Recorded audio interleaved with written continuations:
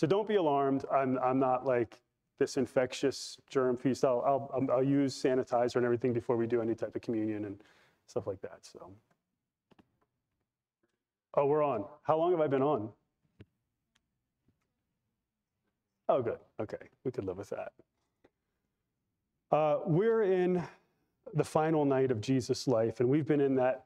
In fact, after tonight, we enter into the final narrative of Jesus' life, really the events of the betrayal, the arrest, the trial, the crucifixion, the resurrection of Christ. So this is really like the last, I would say up until after the resurrection, this is really the last, and if I could even call it this, like teaching section where Jesus is talking, where Jesus, and of course, and this is an actual prayer, Jesus is leaving the earth. His disciples, he's told his disciples that this is happening. And way back in John 14, he began comforting them. He's been doing that up through chapter 16. And in chapter 17, we see this prayer. And the prayer started with Jesus praying for his disciples, specifically those 11, for their protection and for their sanctification. It moved to Jesus praying for all believers of all time, praying for their unity. When we looked at this last week, praying for their unity. But remember, what was the key thought there about? What's the key qualification about unity, the unity of believers? Never at the expense of truth.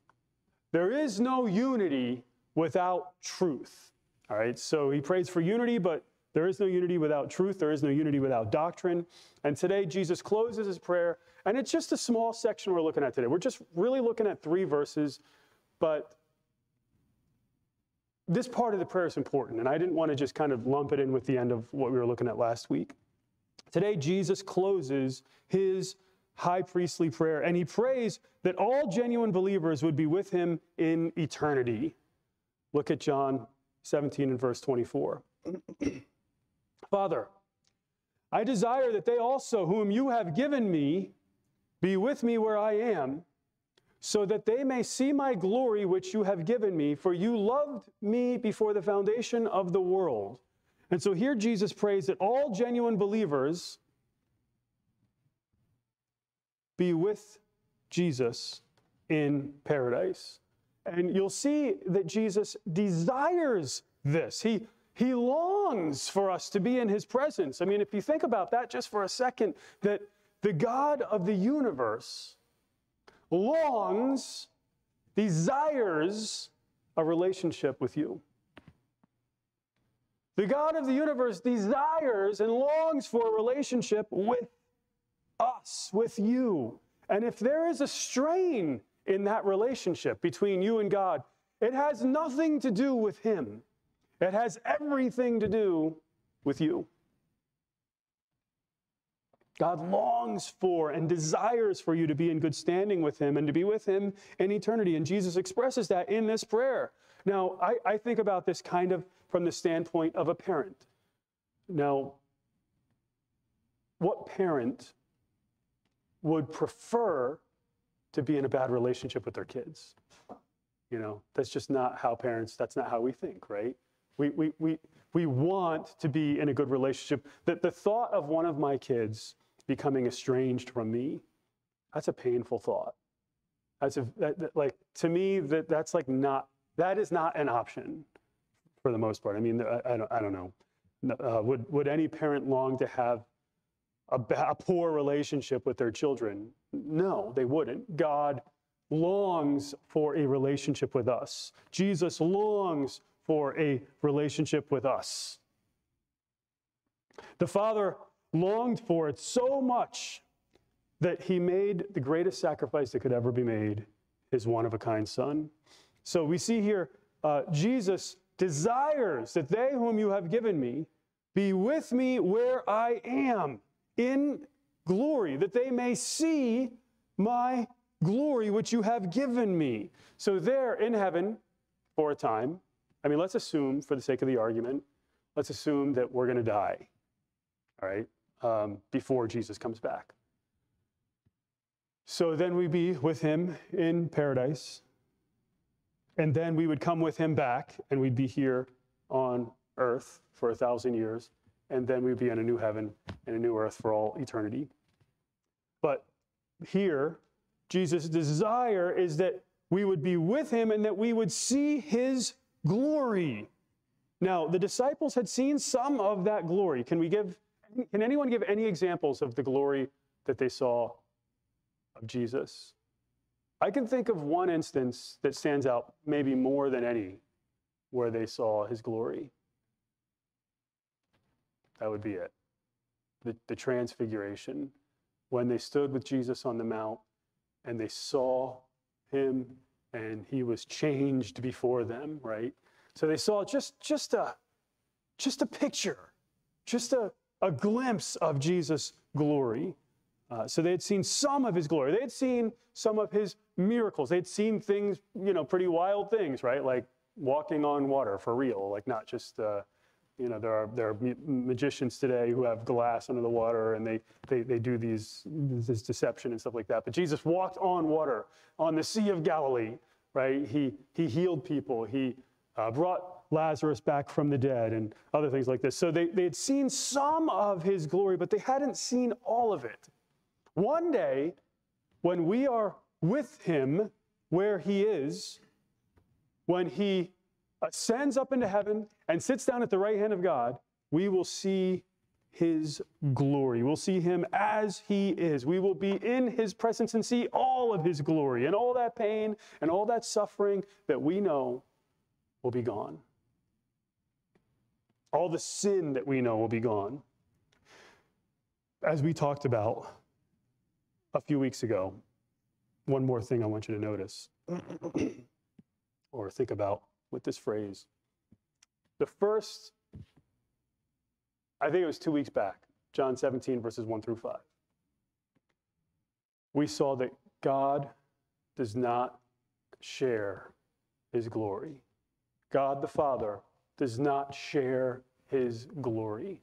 And yet, in John 17 and verse 5, Jesus prays, "Now, Father, glorify me together with yourself, with the glory that I had with you before the world was." We saw back in the beginning of this prayer in chapter 17, verse 5, that Jesus had glory with God the Father before the foundations of time, before the world was. And here we see also that we one day will see his glory. We will see Jesus' glory. And we see his pre-existence. You loved me before the foundation of the world, that he was existing in eternity past. And so the first part of this, just this little section that we're looking at today, deals with Jesus' prayer about us, that genuine believers will be with him for all eternity and that we will see his glory. But that can only happen. That doesn't happen ever. There's some people out there, they're like, one day we're all going to be with God. And it's really kind of more of a belief in universalism. Anyone want to tell me what universalism would be in that context? Universalism when it comes to salvation. Anyone? So their belief would be that everybody goes to heaven, right? That's a universal belief, like universalism. But that's not the case. Everybody doesn't go to heaven, right? We see there are people who actually think, right? We see there are people who actually think that they're going to, I think it was Matthew 7, verses 21 through 23, who actually think they're going to be saved, who actually think they're going to heaven, who actually end up going to hell. And many people like that, Jesus says. Many will come to me on that day and say, Lord, Lord, did we not do many mighty works in your name? And yet I will say unto them, depart from me, you workers of iniquity. I never knew you.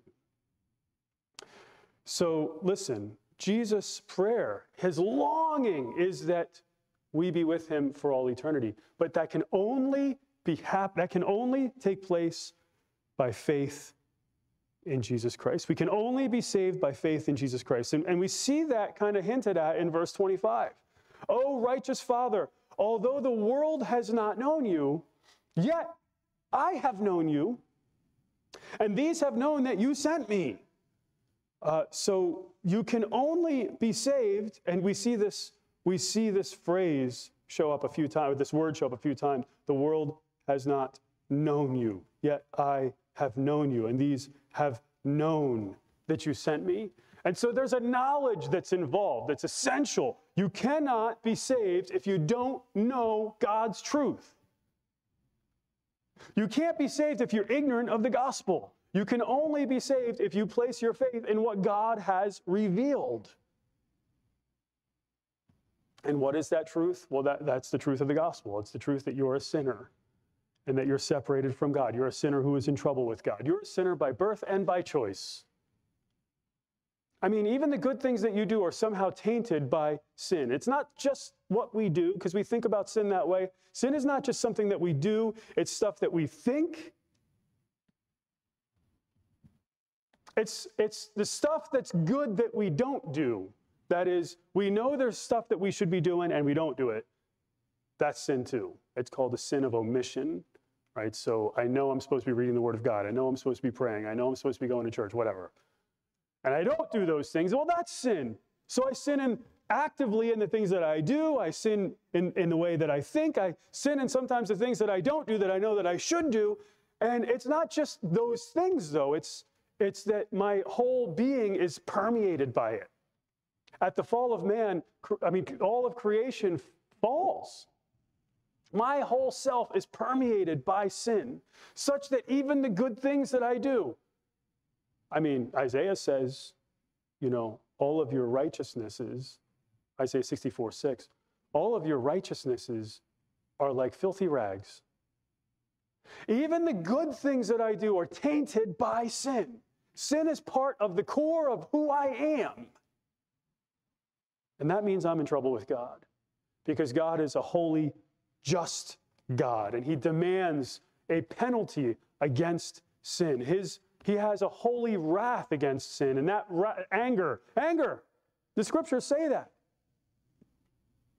That God is angry against sin. That we have offended a holy and righteous God, and that wrath against sin needs to be satisfied.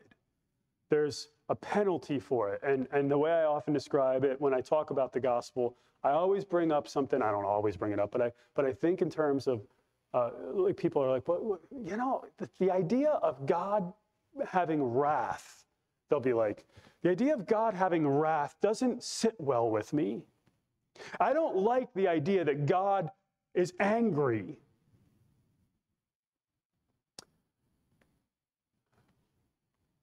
Let me help illustrate that for you just for a second. And I always say, think about the person you love more than anyone on this earth. You may not have one. You may have a whole bunch of them, but think of one of the ones that are really, maybe it'd be your spouse, right? Or, your spouse and your kids or whatever. Or if you're a younger person, maybe it's your mom. Dad always gets second place. Why does dad always get second place? Whatever. Maybe it's mom, right? And there's nothing like a mother's love. But imagine someone murders that person. Are you going to be like, we're good? You find the murderer and you say, hey, let's go out for some coffee. All right, let's go for, maybe you're in a tea. Let's do some tea. One cube or two, right? You're not gonna sit down and have tea with that guy. You're gonna want justice. There's gonna be an anger. A few years ago, we did a funeral for a guy that was murdered. Pizza delivery guy, Richard Labar. Right up, he worked for Domino's Pizza up in East Stroudsburg, and he got murdered in the middle of brutally murdered by a couple of cretins for something like $50 or something like that. He believed that, and I'm going to tell you, that family, they were angry. They were angry because the person that they loved, who was working, I think, 2 or 3 jobs, if I remember, or he was working overtime or whatever, he was a guy who had been retired, and he went back to work in order to put his kids through college. That's why he was working. And he got brutally murdered by some cretins. They were angry. You know what? I was angry. Still, when I think about it, I'm angry. Right? We had a state senator that was here. He was angry. This place was full. It was full of people who were angry. They were angry at injustice. They were angry that this guy, who, listen, by no means a perfect person, right? None of us is perfect. But who didn't do anything wrong except his job. All he was doing was delivering pizza up by the university and got murdered. They were angry. That helps illustrate just a tad about the wrath of God. God is a God who he's got wrath. He has wrath against sin, and that wrath needs to be satisfied, and his justice needs to be satisfied. Otherwise, he's not just. And so we're sinners who are separated from God. This is the truth. This is what you need to know. Sinners who are separated from God, we can't save ourselves. There's no good thing that we could do to satisfy God's wrath, no sacrament, no nothing, no anything. God is just and he must punish sin, and yet he is also a loving God who, as we saw in verse 24, longs to be with us. He longs for a relationship with us. He doesn't want to punish anyone. He doesn't want anyone to go to hell. And we see that in 1 Timothy 2 and verse 4. We see it in, I think it's 2 Peter 3 and verse 9. It might be 1 Peter 3:9. He longs for a relationship, and that's why he sent his son Jesus. Jesus, as we saw, had glory with the Father before the world existed. And he left that glory to come and live in human flesh. But he lived a perfect life and therefore was a perfect offering for sin. He became sin for us so that we might become the righteousness of God in him. And that's what Scripture says in 2 Corinthians 5:20. He takes our place. He becomes our substitute. And God's wrath against sin and his demand for just penalty against sin is poured out and fulfilled at the cross when he takes your place and dies on your behalf. That's the gospel. That's the gospel message. And in order to have everlasting life, in order to be with him for all eternity, we need to receive that free gift of salvation. We need to repent. We need to turn away from our sin and turn toward God. Now, some people at times have gotten confused, especially if you're from a tradition that misdefines the term repentance. When we talk about repentance, we talk about a change of mind. I'm changing my mind such that I turn away from my sin and I turn towards God in faith. I stop trusting in myself. I stop trusting in whatever sacraments I thought could save me. I stopped trusting in my own goodness and all that stuff. And now I am completely transferring that trust over to what Christ did on the cross. That is how I'm going to be. If that's not how I get saved, then I'm not getting saved because it's the only thing I'm relying on. That's what we're talking about when we talk about initial repentance. I change my mind about my sin, about how I'm saved, such that I turn away from that sin. I'm no longer okay with it. I turn away from my sin and I turn towards him in faith. And then I take up my cross and I follow him. That's really what a person needs to know in order to be with him for all eternity and see his glory. And we see some of those elements here in verse 25. For instance, look at the beginning of verse 25. O righteous Father. Jesus prays to his Father and calls him righteous. And he's already used this terminology. He called the Father Holy Father back in verse 11 in this prayer. And John, the writer of this gospel, will use a similar term when he writes later on in 1 John 1:9, if we confess our sins, he is faithful and just, righteous, to forgive us our sins and to cleanse us from all unrighteousness. And so we see that God is a holy God, a righteous God, and that we know, of course, also that he will by no means clear the guilty, Nahum 1:3. His judgment is perfect. Unfortunately, I think people in the world today kind of reject that truth. They do. They definitely do. They reject that truth. And they won't come out and say, I don't believe God is righteous. But they say something similar because they set themselves up as the standard of morality.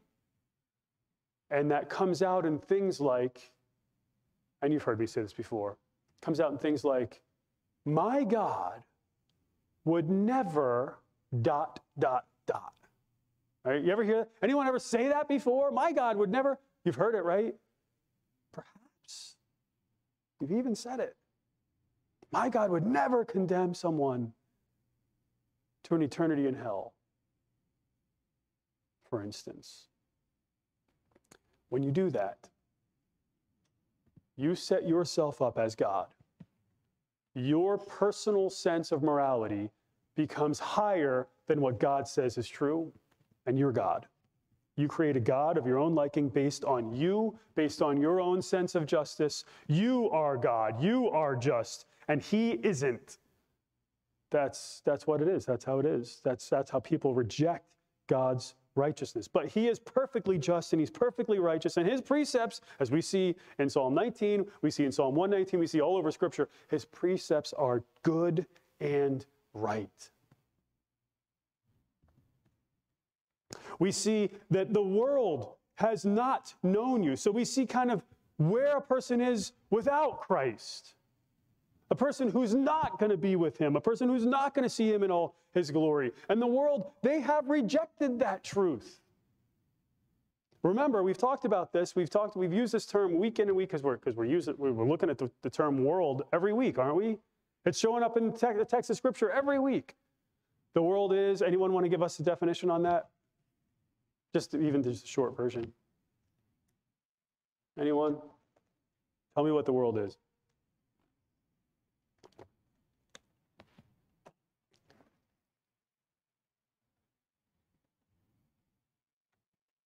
All right. The Satan-dominated system. The world is a Satan-dominated system. She knows it all, Claudia says. I know it all too well. We were just talking about this a week and a half ago, almost 2 weeks ago, talking about this. The world is a Satan-dominated system that stands against God and his people and seeks their destruction. And the world has rejected God. It stands against God. It's not just the fact that it's rejected it, it's opposed him. And it stands against his people. And it's characterized by the lust of the eyes and the lust of the flesh and the pride of life. And the world has suppressed the truth in unrighteousness, we see in Romans chapter 1, verse 18. And so the world is damned. It's damned to pay the penalty of its sin because it has rejected the only means of its salvation. It has not known you. And so we see that pre-salvation position of the world, where they are. They have not known you. And then we actually see the intimate relationship between the Father and the Son. Yeah, I have known you. Father and Son know each other in a perfect way. Remember, they have perfect knowledge for all eternity, and they existed in eternity past. They had glory together, and Jesus is already praying that that glory would be restored. And then we see something, let's call this a negative positive. Contrast. The world has not known you. That's the negative idea. And these have known. That's the positive idea. We see the great contrast that's set up between the lost and the saved. Once again, in John's writings. And by the way, John's going to go, he's going to really write more about that in his first letter. You see, find that 1 John, it's like the fourth to last, let's see, Revelation, Jude, third, second, fifth to last book in New Testament. All right. This great contrast between the world and the believers. And by the way, they're stressed. The believers are stressed. This word is stressed. These have known that you sent me. The world rejects the truth. Genuine believers know it. And so Jesus prays that all genuine believers be with him in eternity, and he longs for that. But the only way that can happen is if you place your faith in the completed work of Christ on the cross. There's no other way. And Jesus says that. Anyone tell me where Jesus said that? Tell me what he said. There's no other way that a person could have everlasting life but by Jesus. Can anyone tell me? Give me the Bible verse. You guys are asleep. I'm trying to wake you up a little bit. I know it's a little warm in here. John 14:6. Anyone want to quote it? I am the way and the truth and the life. No man comes to the Father but by me. Did anyone else, like maybe Peter? The Apostle Peter, Petros? Anyone know what he said in Acts 4:12? Let's give someone else a chance. You've gotten like the last 4 or 5, so let's give someone a chance here. You got 100. You got 100 today. All right. Anyone else? Acts 4:12. Neither is there. Come on, somebody's got this. What's that? Neither is there salvation in. What's that? Okay, that's cool. Okay. Man, you guys are really taking the air out of me today. Neither is there salvation in any other, for there is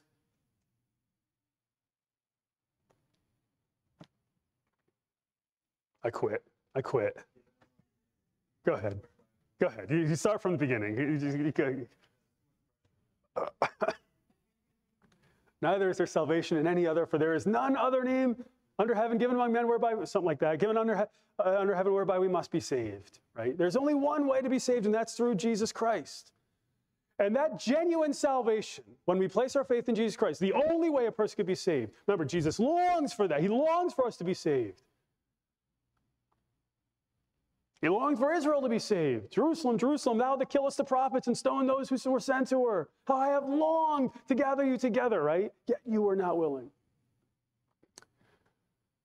That genuine salvation results in biblical love. And we see that in verse 26 at the very end of Jesus' prayer here.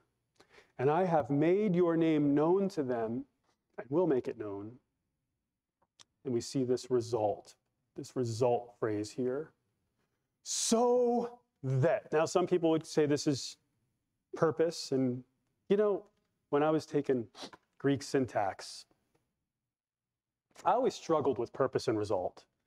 I always had a hard time seeing the difference between the two. I always felt like there were 2 circles and that those 2 circles kind of like were intertwined, that there was maybe like a little bit of a nuanced difference between the two, but that oftentimes they just kind of crossed over. You know what I'm trying to say here? So is this a purpose statement? Is this a result statement? So that the love with which you loved me may be in them and I in them. So maybe there's purpose there, why Jesus made the name known, but there's at least result. There's at least a result of it to a certain extent. Jesus has given God's truth to his disciples. He revealed the Father to them over the last 3 years, and the greatest manifestation of that will take place the very next day when Jesus willingly offers himself as a voluntary sacrifice on the cross. The purpose of it, perhaps the result, the purpose of it is love. God's love is in his disciples. God's love is extended to them. And because of that, they are able to display that love to others. The love with which you love me may be in them and I in them. If we have the love of God in us, we can display that love. We can. Now, I want to talk about this just for a second. And this is kind of like a little side thing. We see this term love, so that the love with which you loved me may be in them, and I in them.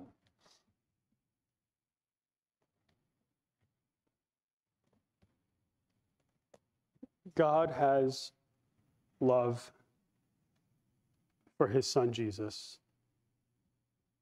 He has love for the entire world, for God so loved the world that he gave his only begotten Son, his one-of-a-kind Son, so that whosoever would believe in him, whoever might believe in him would not perish but have everlasting life. Now contrast that idea of love. God commendeth his love toward us in that while we were yet sinners, Christ died for us, Romans 5:8. Now, greater love hath no one than this, that a man lay down his life for his friend. Contrast that with the way the world thinks about love today, right? I know I talk about this all the time, but I just don't want you to miss the point. especially young people. I don't want you to miss the point. I don't want my kids to miss the point. I don't want the Macarons kids or Mia to miss the point, or any the Whites kids or anybody's kids, the Nivelts. I don't want anyone's kids to miss the point. All right, what biblical love is emotion involved in love. And sometimes it is, yeah. Often, you're right, of course. God longs for a relationship. We see that emotion there in verse 24. God is grieved over sin in our life. We see that. But God's favor toward us is not based on emotions. It's based on truth. All right? And biblical love is not emotion necessarily, or at least it's not emotion void of action. It's action. That is, God loves by doing. In this way, God loved the world. It could be translated in John 3:16. He loves by sending his son to die in our place, and that's how we love. We love by doing, not necessarily subjectively feeling, because that's how the world defines it. You know, when people get married, they make a vow to love one another until death do they part. And what they usually mean by that is they're thinking in terms of some level of subjective feelings that they have for a person that in truth is sometimes hard to control and direct, right? They're thinking of some subjective level of feelings, which is temporary and comes and goes, and that their commitment, a resulting commitment that goes along with that, but that resulting commitment is only based on a minimum level of that subjective feeling. In other words, for kids, and if you didn't hang with that, if you're an adult, is if I feel a certain amount of emotion, then I'm going to continue to be devoted. And if I don't feel that amount of emotion, then I'm not going to be devoted anymore. Does that make sense? That's how people think about love. So they think about love based purely on at least a minimum level of subjective feeling. The heart wants what the heart wants. You love who you love, you know, and all this foolishness. I fell in love. I was smitten by Cupid's arrow. It was outside of my control. And then I fell out of love. I love you, but I'm not in love with you anymore. Right? That's how the world thinks about it, right? That's just not truth. That's just not what Scripture teaches. It's not. I teach couples that when they're making vows to each other, they're making a vow to remain faithful in spite of feelings. That feelings are not a part of the... Listen, you can direct your feelings, you can direct your emotions, you can guide your heart. Don't follow it. The heart is deceitful above all things and desperately wicked. Who can know it?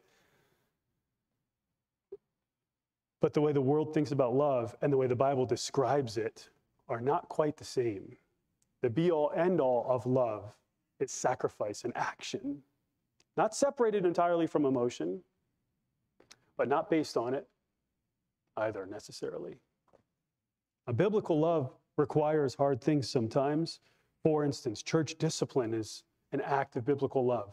We've done that in the past here where, by the way, if you're not a member of the church, then church discipline is not something that really applies to you because you haven't really agreed to be under the watch, care, and discipline of the local church. And so we wouldn't do anything. If a person's living in unrepentant sin, then they have not agreed to that accountability, and there is no church discipline in that situation. But for people who have joined a church and they have agreed to the watch, care, and discipline of the local church, they're placing themselves under the accountability of the local church. And is it loving to see someone continuing in unrepentant sin, knowing that the way of the transgressor is hard, knowing that the ultimate end is their destruction? Is it love to say, I don't want to offend them? I know they're driving blindly 100 miles an hour in fog at a cliff that they don't know is there, and that eventually, if they're not warned, they'll go right over the edge, right? But I don't want to hurt their feelings. Is that love? That is not love. It's not. In church discipline, you're warning someone of the cliff that's ahead. Well, I would argue that that's hate. I would actually argue that that's hate and not love. But in church discipline, you're warning them of danger that lies ahead, and you're calling them to repentance. In fact, it's language that we see in the New Testament. James, let him know that he who turns a sinner from the error of his way will save his soul from death and will cover a multitude of sins. And so love isn't all just about feeling and stuff that feels and sounds good and makes people feel better about themselves. Sometimes it involves hard things like church discipline. Sometimes it involves sacrifice. And of course, the greatest display of sacrifice takes place at the cross. That's not an easy thing. I would say one of the best ways to love today for the church is to share the gospel. I think some people miss the point of the gospel. They think it's a message of hate. But the gospel is a love story. It's about God's love for mankind, and it is the greatest message of God's love for the world. Christ revealed himself. He revealed the Father. I have made your name known to them and will make it known, so that the love with which you love me may be in them and I in them. It's through the truth of God that we have Christ in us. When we place our faith in Jesus Christ, his Holy Spirit comes and lives within us and has a dwelling place within us and convicts us concerning sin and of righteousness and of judgment. And so in Jesus' high priestly prayer here in John 17, and all of it, from verse 1 all the way up through the end of verse 26, he prays for his disciples, for their protection. He prays for all believers, that we'd be with him for all eternity. And the only way that can happen is if you place your faith in the completed work of Christ on the cross. He is the only way. There is no other way. And genuine believers who have placed their faith in Jesus Christ understand and know God's love, and we could live it out in our lives. And I would ask, is that a description of your life? Are you a person who understands and knows God's truth? Have you repented such that you've turned away from your sin and turned toward Christ in faith? That you've placed your faith in the completed work of Christ on the cross? Are you 100% sure that you'll be with Jesus Christ for all eternity and see him in his glory? And as a result, do you display that love to people around you? Do you share the greatest truth that people can ever see? Do you make the sacrifice to tell people about the gospel? Or are you okay keeping it in and letting all those people in the world who don't know the truth, letting them not know the truth? Are you okay with them driving blindly towards a cliff, not knowing that it's leading to their destruction, and you sit there and say nothing? That's not love. The genuine believer places his faith in the cross. He displays God's love to the world, and in eternity will be in the presence of God and will see Jesus in all his glory. I'd like to ask you to bow your heads and close your eyes for a brief moment of invitation. Just you, me, and God, no one looking around. You're here today and you're not 100% sure you're saved. I don't know that I'm going to heaven when I die, but I'd like to know. Would you just raise your hand up for me? I'd like to pray for you privately. I don't know that I'm saved. I see that hand. I don't know if I'm going to heaven when I die, but I'd like to be sure. I'd like to know. Anyone else? Just raise your hand up so I could see it and pray for you. I won't say your name. I won't embarrass you. I'm not sure I'm going to heaven when I die, but I'd like to be sure. I see that hand.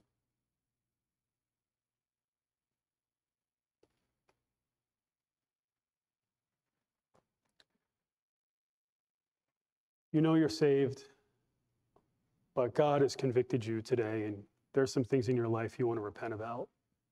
You'd like me to pray for you? Anyone here? You know, I know I'm saved, but God is working on my heart today, and I just like your prayers. I see that hand. I see that hand. See it. See it. See it. Anyone else? God is working on my heart today. I'd like you to pray for me. Heavenly Father, we come before you, and we praise you and thank you, knowing that you are the one true God, and there is none other. I pray for these who are unsure of their salvation. I pray that you would have them to continue to hear your truth and your gospel until they know its message and they know that they've come to rely upon it and it alone. I pray that you would continue to convict them until they are saved. And if it's an assurance issue, then I pray that you would help them figure that out too. I pray for these whom your Spirit has convicted, and I pray that you would work in their hearts. You know each one of them. You have a relationship with each one of them. You know them by name.